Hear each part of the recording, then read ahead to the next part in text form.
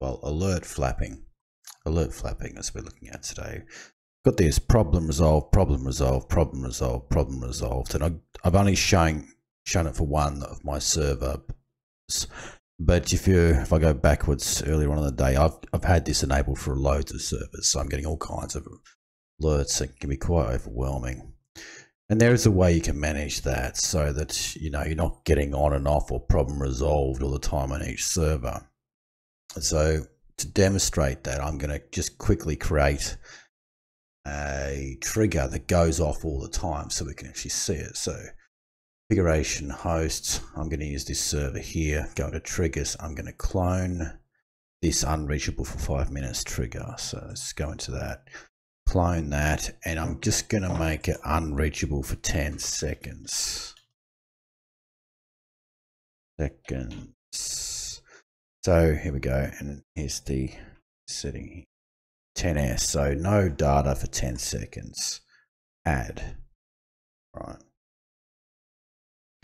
Okay, so we go down to monitoring and problems. We just say wait a little while. We'll start seeing alerts.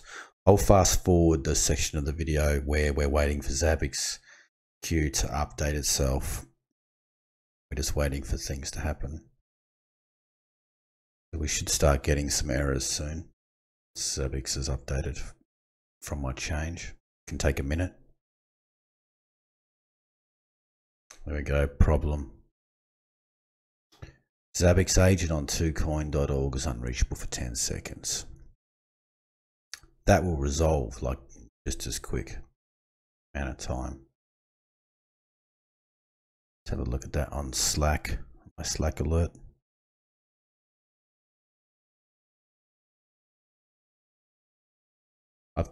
Hold on. I've got it set for severity high. I've got my Slack alerts to only send when they're in disaster. So I'm just going to change the configuration on that to be disaster update. Okay, that's another way to choose how many alerts you get. You can change the severity to say only send messages on certain types of severity. And in administration, users, say my user, I will only get Slack alerts when it's disaster. I could change that. Here we go. I'm getting the alerts now. There we go. So problem, Zabbix agent on 2coin.org is unreachable for 10 seconds. Down the bottom here, we should get a resolution in a few more seconds. Hasn't resolved yet. Yeah, it's resolved. And there's going to be another problem in a minute as well. Now, that's, yeah, you're going to be getting problems like this, alerts all day, all the time. And you can call that alert flapping. Now, what I'm going to do is I'm going to show you how to reduce the frequency of alert flapping. Okay, so if I go into, let's go and look at this trigger that I just created. So monitoring problems, and we just click this problem description here. We can go to it by pressing configuration like so. The real reason, the major problem here is 10 seconds is just way too small. But if I use, maybe I want to know nice and quick when something's happening, so maybe that's a good thing. But maybe I also want to delay the resolution for a while, so I can use a thing called recovery expression. So instead of just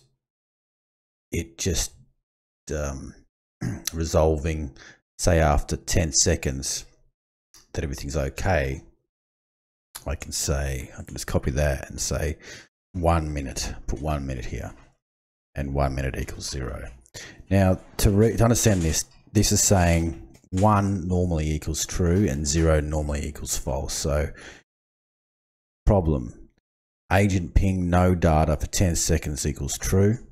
Recovery, agent ping no data 1 minute equals false. So no data for 1 minute equals false is kind of the opposite of what that meant, what I'm just saying. So now when I update that, we'll have to wait up to a minute for Zabbix to update itself internally. What we should see is resolutions not happening quite so quickly after a problem. So that slows down the frequency of the flapping. So problem, resolve, problem. No, there we go, resolved, 550. Okay, so we'll wait for the next problem to happen. Should be pretty quick.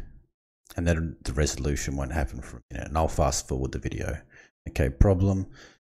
Now we should get the resolution to probably at least sometime into 551 here. There we go, there's a resolve. Well, that was about a minute. I'll show you another way of doing this. Instead of having it auto recover, we can actually turn that off by pressing none on OK, event generation none. And if you do that, you should probably allow manual close as well, so that you can manually go in and close it if it's kind of saying disaster forever and ever and ever. Update. Okay, so if we go look at that again, so we might have to wait a minute for Zabbix to update itself internally. Go down to monitoring problems.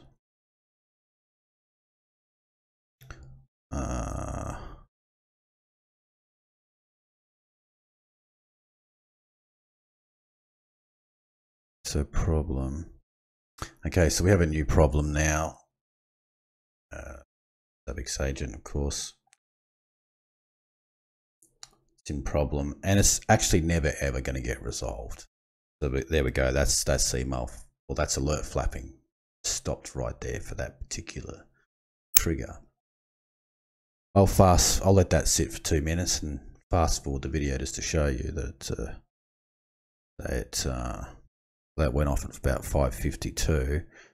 When that's at 554, I'll show you there still is no resolution. Time is now 5:54. Still no resolution there. Let's just resolve that. To resolve that, I'll go into the ACK. Behind my head there. There it is. ACK. And I'm just going to type ACT for acknowledged. I'm going to select acknowledge, and I'm going to just select close problem update. Okay, so it says closing here now. Slack alerts, it just says now resolved. Zabbix agent on 2coin.org is unreachable as resolved. But it's going to trigger as a problem again. So I guess you only want to resolve those problems that probably aren't going to trigger again so quickly. Okay, problem. Zabbix agent on 2coin.org. I have to manually close that one. Okay, so another way you can stop flapping is to actually turn it off completely, turn off the trigger completely, but you probably don't really want to do that. Good to have the triggers. So it's disabled now. It's not enabled. Right, that's just a couple of ways to manage